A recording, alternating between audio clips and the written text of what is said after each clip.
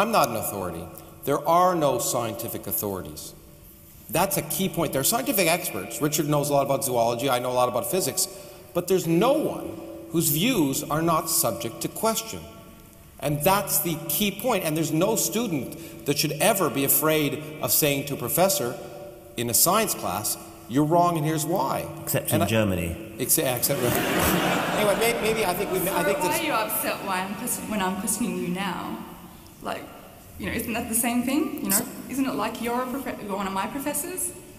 Well, no. What? I think we're trying to have a discussion, but maybe I think the point is that maybe we should move on. I mean, well, you say you're a Roman Catholic, and I also study physics. Yes, but I mean, do you think the wafer turns into the body of Jesus? No. Good. I'm delighted. Then to you're hear not really a Roman Catholic. And the other thing that's important about science, and we had this discussion last night in the Muslim forum. Like, I might give an example. Like, you know, people didn't really buy the whole relativity thing when Albert Einstein first came up with it. You know, there were people, like, you know, it was when those former scientists started dying, that was when people started accepting relativity. But the difference is, you know, but there's a fundamental difference, and you should really appreciate this, and I'm surprised in some sense that you don't yet, but I hope you will. Well, tell me. Is that, listen to me for a second, is that there's a difference between a story and something that makes predictions. And the only thing that really makes science really interesting is it works. And so last night, when I was debating with this Muslim, I challenged him when he said it's rational. I said, "You're choking. I have two choices. I do the Heimlich maneuver or I pray for you. Which do you want me to do?" And I think the real point of science is that it works. And if it didn't work, none of us would give a damn about it. Given how much scientific knowledge has advanced over, say, you know, well, obviously all centuries, but particularly the past century or so, why has science not yet done away with belief in God? It's a good question. I thought when I was a youngster that it would have by now. I think in the first world, it's clear that there's a monotonic decrease in the number of people who affiliate themselves with organized religion. Where religion really has it on science is the notion that somehow, without religion, you're not a good person. We have to convince people that using rationality and empathy is a basis of morality or behavior that's, most people don't base their morality on religion in spite of what they say. If you ask people, if you didn't believe in God, would you go out and kill your neighbor? Most people will say no. And so we have to overcome centuries and millennia of religion having a monopoly on this idea of morality. And I think because of that, and the fear of death, the fact is that people would rather cling when they're afraid of something to a priori beliefs than rather open their minds. But we have to convince people they shouldn't be afraid. You shouldn't be afraid of science. Accepting the reality of nature makes life more exciting and even more precious. Not being a person of faith, I didn't have to start my discussion by whatever Arabic sentence you had to start yours with. I'm free to start it with however I want, which is, I find, liberating. Now, let me first say, I want to thank you very much for the kind graciousness with which you invited me, and I'm very hesitant to say some of the things I'm going to say, because I learned to be polite to your hosts. But I think it's polite in some sense to try and point out nonsense when nonsense is there, even if it's offensive. So I'm sorry that I'm sure I will offend some people in this audience. I generally offend people in every audience, so you should feel not particularly special. And the point is that my science is a human cultural activity. And in fact, if you read my writing, you'll see that I say the worth of science, in my opinion, is not from the technology. We tend to love its technology, which has made the world a happier, healthier place for most people. But it's the fact that, like art and music and literature, it forces us to reassess our place in the cosmos. It opens our eyes to the world. And art and music and literature do that, but so does science. And there's no sense in which science reduces the value of art, music, and literature. And in fact, the most famous example I know of in that regard is from Richard Feynman, I wrote a book about, who said that a rainbow isn't any less beautiful because you understand how it's caused. It's much more beautiful. When you understand the amazing things that are happening, in fact, it's much more exciting. the key thing that I think both Richard and I want to do is excite people about the wonders of reality, about the real universe and how amazing it is. And realize that they don't need this fake universe of myth and superstition. For me, that's what drives me, is I think, and as an aside, I think people ultimately lose religion, but personally I'm driven more by getting people excited about the real universe. And you might say, and I've had this discussion with at least one or two of the people who were in the beginning and end of the film, one in particular that I know of, whether, you know, if people find solace in something, is it reasonable or justifiable to argue that what they're finding solace in is not right? Well, I don't think either Richard or I would go to someone's deathbed who's clinging on that and say, oh, you know, forget it. But well, it depends who they are, actually. But the problem is that it's not innocuous. That beliefs, as I think I said in the film, that beliefs in things that aren't true inevitably produce actions which are often harmful. And so if it was just innocuous, I think I'd feel a lot less worried about it, but it's not innocuous, and therefore I think it's really important to try and convince people to base their actions on reality. And on the whole, while that may hurt some people, I think on the whole it leads to a better society. That's the great thing about science, which you can call atheism if you wish, is you're willing to change your beliefs. You're not assuming the answers before you ask the question. You're not assuming you know what's divinely right just because you interpret a certain book to mean a certain thing, and someone else may interpret it to mean something else. You will agree there are different interpretations of every book, including the Bible and the Quran. And so to presume that you know divine truth before you've asked the universe is not sensible. But there are things that are fundamentally scary. Say, for example, the aspect of death that means that firstly, it's an unknown, and secondly, that you are going to be separated from people that you love. Of course it's scary. So why does it matter if some people choose to mitigate that fear by belief in... Oh, there's not... Look, if every man or woman was an island, it wouldn't matter, but people have control over other people in their lives, either teachers or government officials. So when you accept myth and superstition, at one level, if it's just affecting your internal behavior and beliefs, well, that's fine. It helps you get through the day. We all invent fictions to get us through the day. We could list a litany of them. But when it impacts on our policies and the way we behave, whether we say gays are evil, which is clearly manifestly empirically incorrect, when it determines policies and makes us behave irrationally, that's a problem. And inevitably, it spills over from one end to the other. And I think that's the real problem. One could say, I don't care what people believe, it's what they do, but what people believe impact on what they do. And it's not as if religion is universally bad. Of course, it's responsible for many people's doing good actions. A friend of mine, a Nobel Prize-winning physicist, just said, there are good people and there are bad people. Good people do good things, bad people do bad things. When good people do bad things, it's religion. Certainly, there are limits to science. As an empiricist, which is what I am, empirically, there are limits to what science can do. In fact, in my own field, cosmology, there are clearly limits because we have one universe to observe, and most of us live in that universe. The Republican Party in my country doesn't, so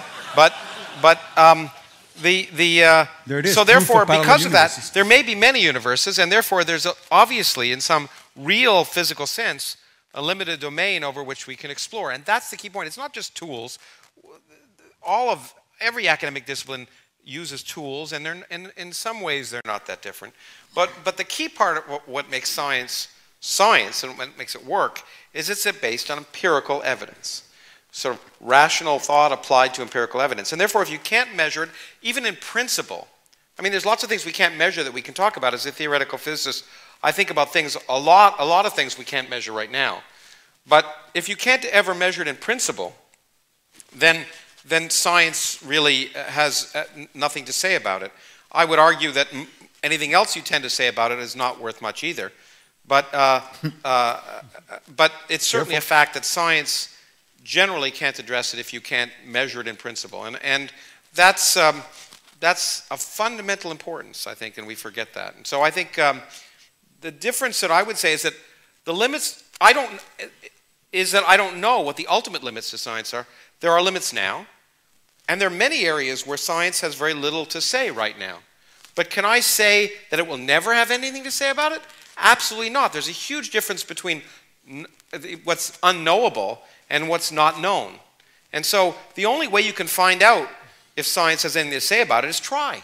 Right. And if it has something useful to say that make predictions which agree with experiments, then you can make progress. But you can try it, and it might not work. And an example, might be sort of sociology, where they tried to use the language of physics to apply to societies, and it was far too premature. They're much too complex. And consciousness, which is, as I was telling Dan, if I did physics because it's easy. If I want to do the hard stuff, I do consciousness. Right. I think what you said is correct. You found a way to find an ethical theory that makes those two apparently inconsistent things consistent. Okay? Yeah, right. And I've had a lot of discussions on stage and off stage with various theologians whose job is to do just that, to find ways to resolve apparent inconsistencies, to find ethical solutions that validate their belief. But that is what's wrong. Because the point of science and the reason it works is you don't just try and prove something you like to be true, you also try and prove it to be false. And that's what's really important. You don't just find a way to say the rainbows are caused by this or that. You actually try and see if your ideas are wrong and ask what's more plausible. And based on evidence and inquiry, what's more plausible. So what I find problematic is that the effort to find a rational excuse for something can work, but that doesn't make it right. That doesn't mean I respect ideas. Okay, some ideas are ridiculous, and that's perfectly reasonable. In fact, ridiculing ideas is what makes progress. So if I offend some of you, I don't mean to offend you personally. I may offend some of your ideas, but that doesn't bother me at all. In fact, if you confront my ideas, it will lead to a discussion. What does offend me, of course, is offending personal freedom and equal rights, and that's one of the reasons why I got upset at the beginning of this session. But that's been fixed, and I thank the organizers for that as well. To agreeing to not segregate this room in a 21st century is a great step forward, and I appreciate that. Now, I'm really shocked. First of all I've watched Mr. Sorsis, right? Sorsis. My Greek is pretty good, I think. Be gorgeous. Yeah, gorgeous. Well, you are rather gorgeous. Gorgeous George over here. I watched some of these, and they're always exactly the same. So I thought they'd be different this time. And it always begins with you, and I'm supposed to respond to you. And I will, to some extent, but it's hard to respond to nonsense. And in fact, the point of this is not a question, does God exist? That's not the question. It's atheism or Islam or atheism, which is more sensible, I think is what it says, or something like that. Now, I was just shocked because I thought that you wouldn't bother to try and pretend you knew science, because you don't, and we're going to go through that in real detail. Everything you said is nonsense when it comes to science, so we'll go through and we'll have a little chat if that's okay. Of course. Okay, good. And so I found it remarkable that you began with that kind of nonsense, and we'll continue from that. But let me just first begin with the fact that the premise of this debate is in some sense inappropriate, because it suggests two things. First of all, it suggests that Islam is something special, and it isn't. It's not special at all. It's one of 1,000 religions or more that have existed since the dawn of humanity, all of which claim divine revelation, all of which claim perfection, all of which proclaim infinite knowledge, uniqueness, beauty, etc. So Islam is just a religion like any other religion. And there's no difference. It proclaims, just as the Rig Veda did and Akhenaten in ancient Egypt, that the universe had a beginning, nothing special, okay? There's absolutely nothing special. The question is, Islam as one of 1,000 religions, all of which make the same claims, but mutually inconsistent ones. So one of the things we know is, of these 1,000 religions, they all make mutually inconsistent claims, so they can't all be correct. In fact, at best, one of them can be correct, because they're not consistent with each other. So that means a priori, just a priori, and I like that you like that term instead of a posteriori. I've heard you say that. A priori, Islam has a probability of 0.1% of being correct, because it's just one of 1,000 religions, and one of them at most is correct. But since they all make the same claims, it's probable that none of them are correct. So treating Islam specially is inappropriate. Then atheism is somehow, as has been described, speaker, a belief system. It's not a belief system like Islam or Judaism or Christianity or the Norse myths or Zeus or Thor or any of the other myths that have been created throughout human history. All it's saying is, it's not a belief system. It's saying, you know what? We don't choose to believe that stuff because it's not sensible. So it's not saying we believe X. It's saying, well, this myth is inconsistent with this myth, or this myth is inconsistent with what we know about the universe, and therefore, it's unlikely to be true. So what atheism is just saying this is unlikely to be true. It's not a belief system. So to compare one versus the other is, of course, false. It's a false premise. Human civilization began by putting purpose and intelligent purpose behind gods associated with the sun, the moon, the planets, the wind, the earth, the oceans. It's been, by one estimate, over 1,000 different gods throughout human history. Mars, god of war, Poseidon, Thor, all the rest. And the really important thing is that all of you, or almost all of you probably, are now atheists regarding those gods. The only difference is it's just one that we may disagree about. But 999, we all agree, have been thrown out. And the reason they've been thrown out is they've been buried by the rise of our physical understanding. Science works. And the fact that science works has buried the gods of the wind and the sun and the moon. Farmers now, as I was just saying, when it doesn't rain, they don't pray for rain anymore. They go see a meteorologist. And that's a good thing. In the process, the human condition has improved immensely, and it will continue to improve as science continues to bury the one remaining God. Now, this one God is supposedly left. We might ask a priori or in advance, how likely is in advance that all those other 999 gods were false, but this one's true? Well, you might argue, if you had a flat prior, that it's probably pretty small likelihood. But it doesn't really matter. The point is that our current understanding of nature has changed. We've learned things. It's changed and developed since the claims were made by Iron Age peasants who didn't even know the Earth orbited the sun. And therefore, it's natural that science is inconsistent with those claims based on ignorance. And we shouldn't revere those ancient claims as sacred. They're ignorant. There's still many open questions. I'll try my 10 seconds of humility. It'll be the only time tonight. There's a lot we don't know about the universe, a lot more we don't know than we do. That's the wonder of science. That's why I'm a scientist. But it is intellectually lazy to just stop asking questions and stop looking for physical explanations and just say God did it. Now here's an idea of why common sense should tell you that Islam, like many other religions, is not common sense. Because, of course, homosexuality is perfectly natural. In all animal species, almost, it's natural. It occurs with a 10% frequency. Okay? In fact, there are good evolutionary reasons for homosexuality. So in that sense, there's no reason and a fundamental... Why would a God who thought it was a sin make it natural among all species? I don't think the sheep, by the way, which 10% of sheep are long-term homosexual relationships. Okay? Why would a God who thought it was a sin create sheep who don't have a soul, who aren't able to think about it, be homosexual? That's the kind of nonsense that we have to ask, and the only way we can determine if it's nonsense is by looking at the world around us, not by deducing it, not by listening to the words of ignorant individuals and Iron Age peasants who didn't even know the Earth orbited the sun. Wisdom and learning comes from observing the world around us, and we shouldn't take our wisdom from people who didn't even understand the way the world worked. Thank you.